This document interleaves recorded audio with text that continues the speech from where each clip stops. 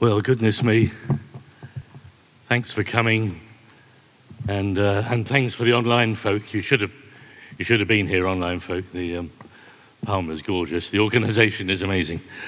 We've only got 25 minutes to talk about a topic that I think could probably last for all eternity. So it's a bit of a narrative wander, really. So if you don't know me, I'm a sailor. This is my boat. So I should have come here by boat, really. I've been doing this a very long time. Lovely to see the quote from Steve Jobs back in 1988. He sponsored my chair as a professor in 1988, and Apple sponsored it. Steve was a great supporter of our work. I'm a grandfather and a parent. My daughter is a head teacher. Of course, like all teachers, she's a superhero. My grandchildren, having the most extraordinary lives really this side of COVID. I do work in NASA, so they get to play in space, they get to play on the boat. This is an early form of assessment going on here. I'm a professor in UCJC in Madrid, and not many universities, I think, have a faculty space that says this. And by the way, if you look at it, you'll see it also includes the School of Health. So, fascinating times, really. I'm building schools and spaces all around the world. Here's one we're building in Peru at the moment, in Lima, and it's almost seamless, the difference between inside and outside work. And at the same time, we're running a little beach school on the beach near where I live on the east coast of England. There's no building at all. The kids come and do serious marine biology on the beach. So more of me, just go to my website up there, follow me on Twitter. I think 27 million people on the website this year. So there's a lot of interest in all this stuff. I just wanted to start by reminding you how good children are. And I think we've known this for a long time. So I'm just going to dip into a little bit of history. This was a project we ran some years ago called notschool.net. It was a virtual school for children who'd been excluded from school. So they had no school, they had no premises. They wanted to make a soap opera, They loved watching soaps on television. They had no cameras, no equipment. So they went out and stood on the streets of Chelmsford and acted in front of the security cameras. So they'd have fights and chats, and they'd go in, say to the folk inside, could we have a copy of your security tape, please? We need it for our soap. Kids are wonderfully ingenious, really, at solving problems of resourcing.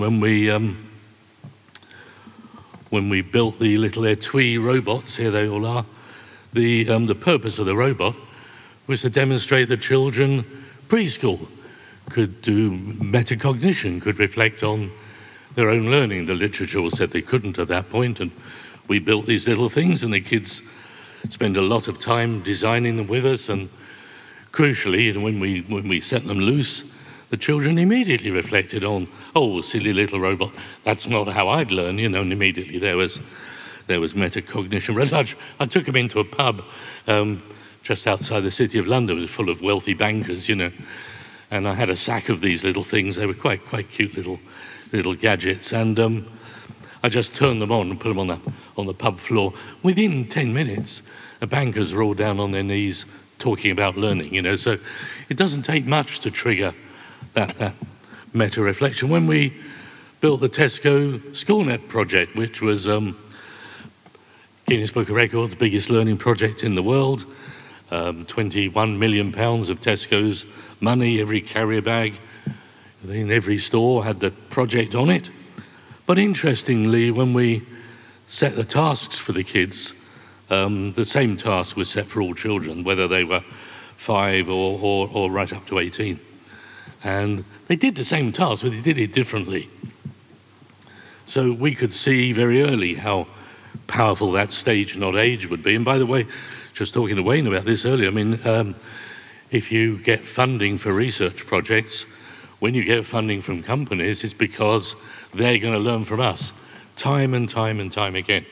Education is the learning conduit that companies and all others learn from. And there's Tesco right at the top of the pile.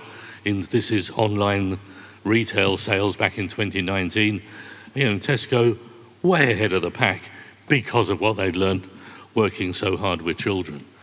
And when we set up Teachers TV, which was a wonderful thing, thousands of programs for teachers, by teachers. How are they teaching maths in Denmark? The kids would watch it, and these are the numbers. I'm actually breaking the Official Secrets Act here, curiously, because we weren't supposed to tell anyone that children were watching Teachers TV. But look, we are at Whitsun half term, 432,000 children, heading for 500,000, watching programs about how to teach by teachers for teachers. And they come into school and say, sir, have you seen that program on maths teaching in Hungary? Would you please watch that program on maths teaching in Hungary, because it's going to be better than what we're doing. When we built the Aviva project, we were worried about examinations, and we decided it would be an easy thing to do to give children, and this was right back at the turn of the century, to give children a huge supercomputer to talk to, voice recognition, and to allow them to post the milestones of their learning, and then to do a live Viva.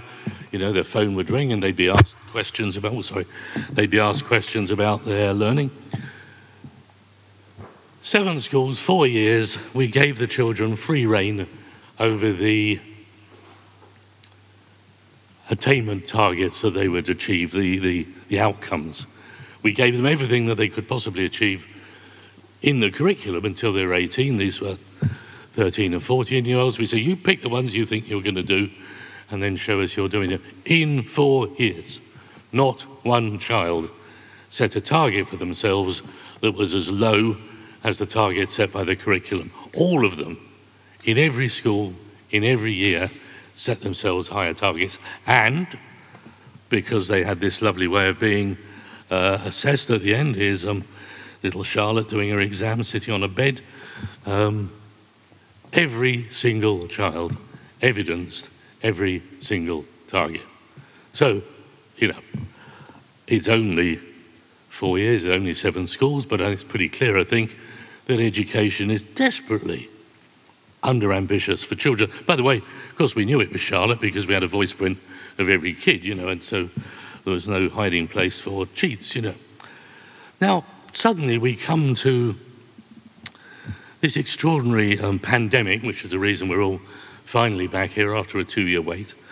And to my dismay, I found people describing children and their learning as deficient. Now, make no mistake, for some kids, if you're stuck at home, in a 1-bedroom flat with an abusive father, it's a terrible place to be locked up for 6 months. But for many children, that was not the case.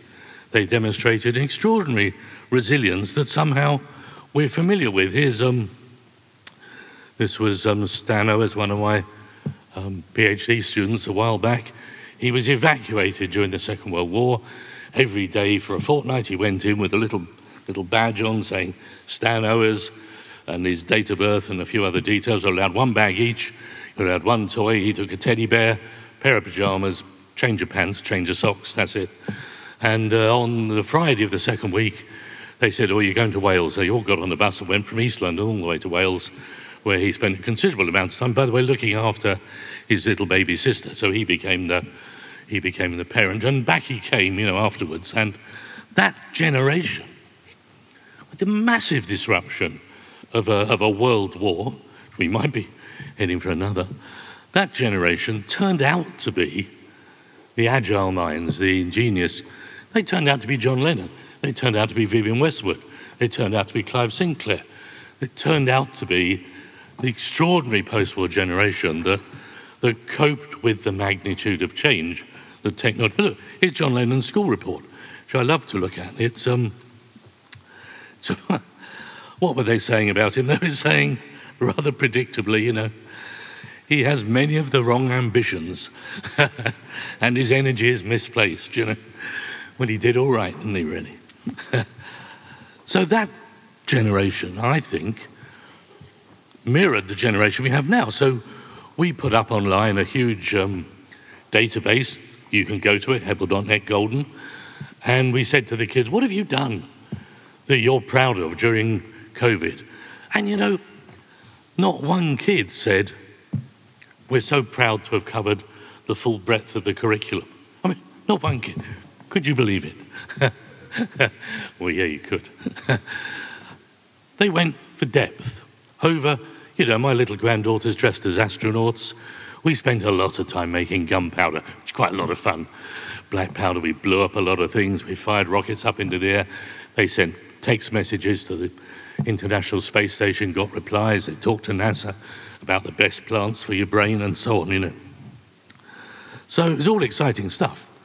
And three things emerged, and we've got about 110,000 responses, massive data set of children's attainments. And the one thing that's very clear from all that is that this unique generation went for depth, worked with others. They always collaborated. Constructivist model of learning says not just ipsative referencing, but collegiate and collegiality. And they were always connected with others when they were doing it. So we then get to the point when I wonder what happens when we put that lot back in to the schools that they came out of during COVID. And what happens is they're interested in the data. We built these little boxes. I've got one here in front of me that measure the temperature, that measure the humidity, the CO2. Interestingly, the CO2 in here has doubled since you came in. And it's quite well ventilated. Measure the TVOCs, that measure the PM2.5s and so on. And it's really interesting when we give that data.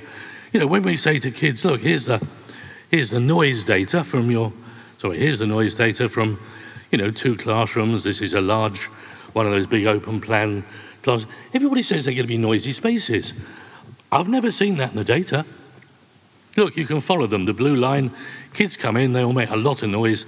Decibels over here, 90 decibels is about the same level as the pit lane in the British Grand Prix, you know, yesterday.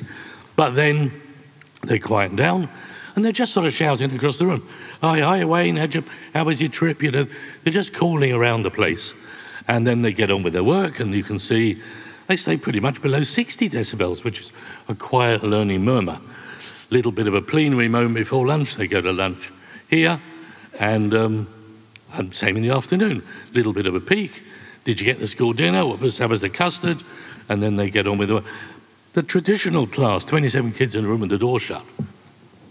Don't say anything in the morning because there's a seating plan. You know, I've been sitting next to Rachel and Dipti on this side. We've been sitting here together for the last 2 years. We ran out of stuff to say at Christmas. And then as we get towards lunch, we get a little bit turbulent, gets really loud. Teacher shuts them all up, they go to lunch. The school told me they have to go to lunch early because children can't concentrate for a long morning. Yes, they can. Not if you lock them in a cupboard. And then after lunch, you know, noisy, shut up, noisy, shut up, noisy, shut up, noisy, shut up, really noisy, sod off, go home. You know, that's the day of learning. And by the way, you know, if we start looking at things like the levels of CO2 in the classroom, here's Alder Grange School, and you can see they come in the morning and hopefully they start breathing, and then as we work towards break, CO2 goes up, a little dip there, they go out for break. CO2 is a heavy gas. It's a kind of Arnold Schwarzenegger of gases, you know. I'll be back, you know, it just stays there.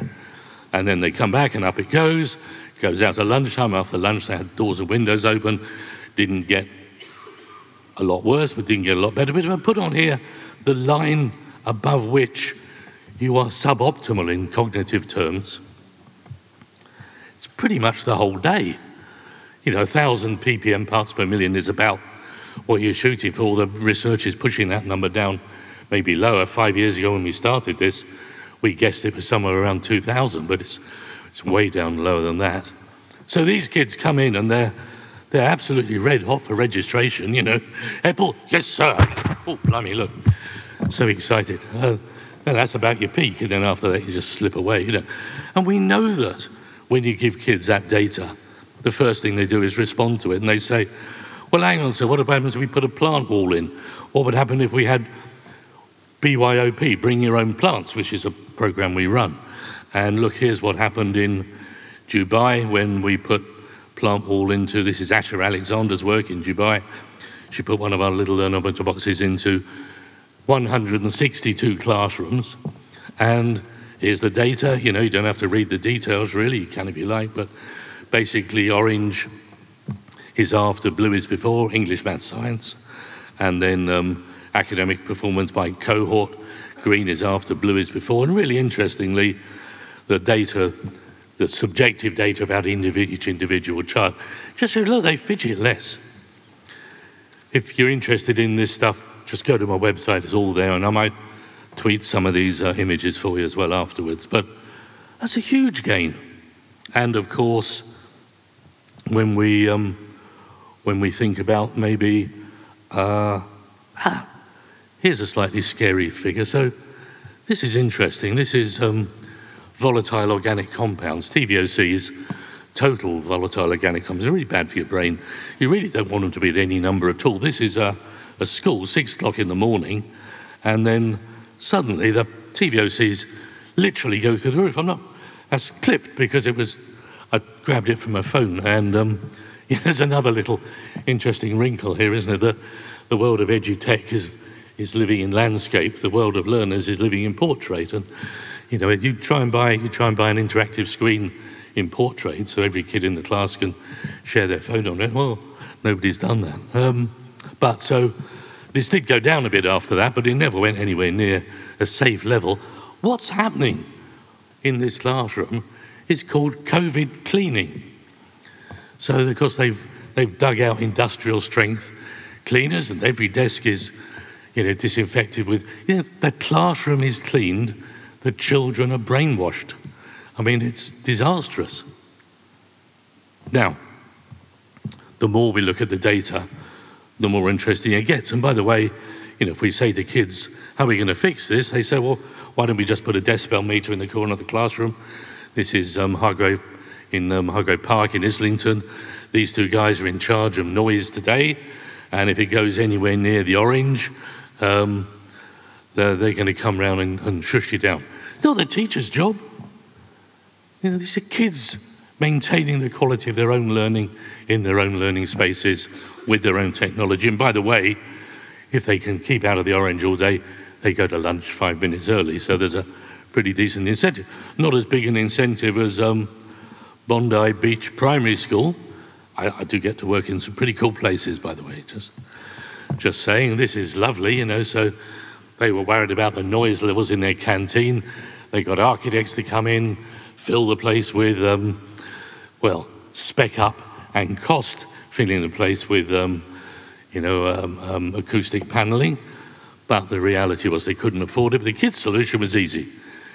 Put a decibel meter behind the serving hatch. If the sound goes up too loud, over 70 decibels, which is quite low, then the price of custard doubles for the rest of the week, and other things too. It never had to double. The kids were watching. If they saw a hand going up to turn the price list around, the place went quiet. Kids had agency for their own sound, it turned out. Who knew? Well, everybody flipping knew.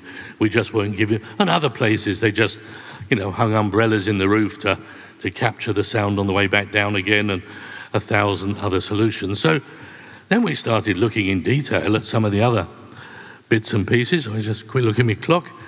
We started looking at, in speed, we started looking at the impact of outdoor learning, of, you know, here those kids on the beach school, busy, with their digital microscopes, bringing them indoors to look at the detail. They capture things in their bug boxes. Here they are wandering around with their mums and a lot of grandparents, you know, looking at the flora and fauna. These kids know more about the flora and fauna where they live than anybody other than the old fishermen and fisher folk in the town, who suddenly now realise how valuable their knowledge is, and The kids are chatting at the moment because the jellyfish are 5 weeks late appearing this year. It's really unusually late. So there's something happening out there. Kids are tracking it, measuring it. You know, it's really important because the quality of learning out of doors is fabulous. And if I was to look at movement, which turns out to be really important, you know, you've all seen, I think, probably the Chuck Hillman stuff from Illinois doing functional MRI scans of kids' brains. This is before a test, and so this lot, you know, sit quietly, gather your thoughts, whereas this lot are before the test, just walk around and chat to each other. What you see there is an aggregate of their brain activity. I mean, it's just, this is not rocket science. You know, if your little legs are moving, the blood's pumping around your body, oxygen gets to your head quicker, you think better. You know, other people in the world are doing things like this. Is Yokohama in Japan, where the kids play in the net above their classroom. This is TK Park in, these are all my pictures, I didn't pose these. This is TK Park in Thailand, where the library has a climbing frame up alongside it. This is, so many of these. I'm a great fan of putting slides into schools. I put slides into schools, and it's just a lot of fun. You know, kids, you can see in the top left here, the kids just end a lesson, just jump out of the window. You know, it's quite exhilarating, you know. People say, well, what about the staff development? That's really easy. You just have a gin and then jump out of the window. It's all very straightforward, you know. And of course, if you go to every Google office in the world, every Google office in the world has a slide because they know how important blood flow is to your brain activity. And we could keep looking at this stuff all day, except we're going to run out of time soonish. So let's just remind ourselves of three things. One is that this is the aggregation of marginal gains. You know, here's the medal table for sport for, you know, Team GB back in 1996 had 1 gold medal, and that was for rowing. You know, posh sport that not many people do. And, you know, Britain used to be very good at sitting down sports, horse riding, rowing, sailing, Formula One. If you sit down, we were good at it. But, you know, by Rio, 27 gold medals. Here's what we did with hockey. And it's really interesting working, and I work with elite sports. I work with the British Olympic team, England rugby, all sorts of people, really football, of course, in Madrid. And that was the space they were learning in before. Dreadful.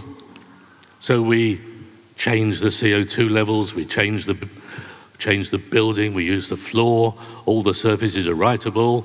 The teacher, the coach there, is a bloke, so we've had to, this is taught pedagogy, we had to teach him, put his hands in his pockets and stand back, because blokes always try to interfere. So he's learned how to be a good coach, and those girls in the England and the GB hockey squad, this is not ice hockey, hockey, went on to win gold medal in Rio, first time they've been on the podium. You know, learning is incredibly important in all this. So, last few minutes, what do we know? We know that children responding to the data that shows them how good they can be transform their own learning. If you're in the workshop with me later, we're going to look at agency and kids building classrooms in cardboard and a whole host of other things. But, you know, here's Thorning School in Silkeborg in Denmark, where one of the outcomes the kids were looking for was to be in trouble less with their teachers. And they surveyed, when are we in trouble with our teachers? Mostly it was for running in the school. So when they made over this space, they put in a running lane. If you're on the green bit, you have to run. It's compulsory. Teachers, I've got a lovely picture of their education minister who's actually, she's probably as tubby as me, and she's, you know, trying to jog along there, keep up with the crowd. But if I then go into the business spaces in Madrid, you know, of course, they've got running lanes too, because they've learned from the children. And once we realize how much children want to learn, we start turning our attention maybe to their parents. We've been in Spain, we've said to the parents, look, you've been kind enough to send your kids to our schools. We'll support any course you want to do, right up to degree level. You sign up for a course, we'll pay for it. And this is their top 12, top 20 things. Look how diverse it is. Not one parent, by the way, doing a course on better parenting. They want to know about blockchain, they want to know about a million other things. Parents are hugely diverse in their learning You know, so are their kids. So are their kids. What were we doing? Putting them into the certainty of a timetable, the certainty of year groups horizontally structured, the certainty of a room where the desks are all facing the same way, which is, by the way, one of the many things we're doing at the moment is we're modelling the aerosol flow around classrooms, a full wireframe of a variety of different classroom layouts. At this point, I'm reasonably confident to say the most dangerous thing you can do is have them all sitting facing the same way, because you create an aerosol river that flows straight to the teacher.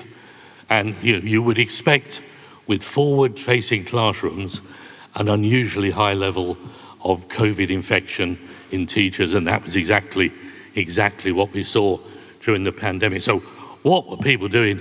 Thinking, oh, there's a pandemic, let's put the kids back into rows. The worst thing they could possibly have done. The thing here is nobody looks at the data in detail. Now, all this matters for two reasons. Firstly, we're in a world of computers, and computers are pretty good at these things over here.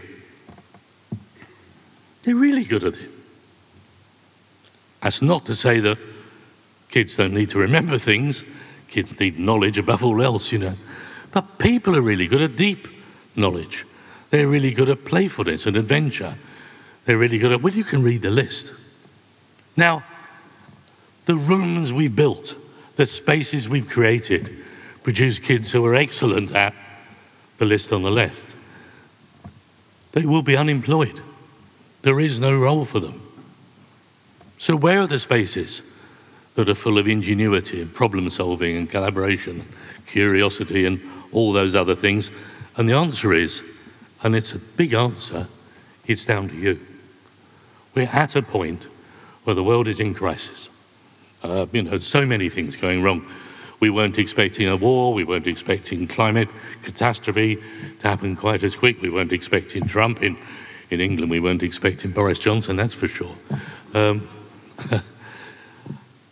How do we cope with that if we've been through a learning system that faces constantly with certainty?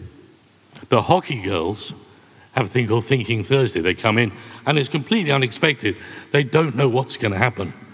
Just like schools that run Discovery Days. This is a Discovery Day running in Australia. Sorry, the Australian friends are all still jet-lagged, but if you're watching this online, hello. And look how fabulous it is. But look, the teachers are colour-coded. If I'm wearing the yellow hat, I'm managing the day. If I'm wearing the red hat, I'm stretching and differentiating. If I'm wearing the blue hat, I'm there to help. Turns out the teachers working, of course, in series, and teachers working in parallel will work at a very different pace. 3 teachers together with 3 classes together go significantly faster than 3 teachers on their own in 3 classes. And we know all that. It matters because I'm working in a lot of interesting places.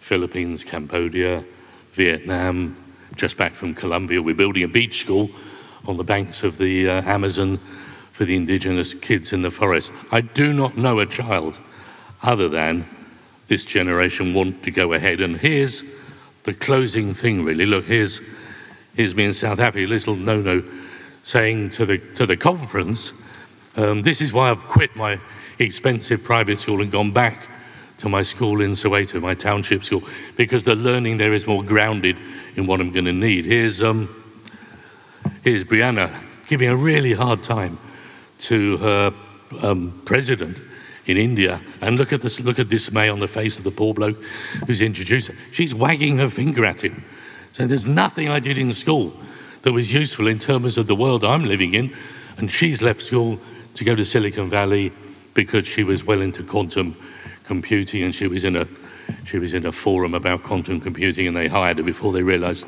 she was a school kid, and so on and so forth.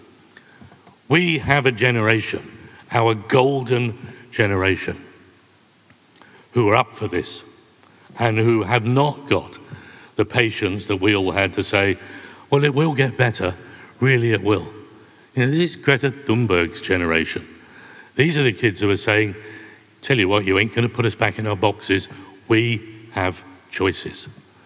And the only question for you today is, if you want to save the world, how are you going to give them the freedom to be curious, to be ingenious, to go as fast and as far as they can? And that means stage and age schools. That means every child with their own curriculum, with their own learning journey, we can do this with technology. I get an Uber cab, the driver rates me, I rate the driver. Why aren't children a key part of the assessment process of learning? Well, you know they can be. So, exciting times. I've been a professor a very long time, about 100 years old, but the 10 years ahead of us now are going to be the most exciting decade of our lives. The train is leaving the station. The kids are looking out of the window with a big smile on their faces. Education has to decide whether to stay on the platform, see where they go and then follow, or just let's get on the train now and go with them and see if we can't help them to be even better. I'm saying to you now, get on the train, save the world, have a lot of fun doing it. Thank you very much.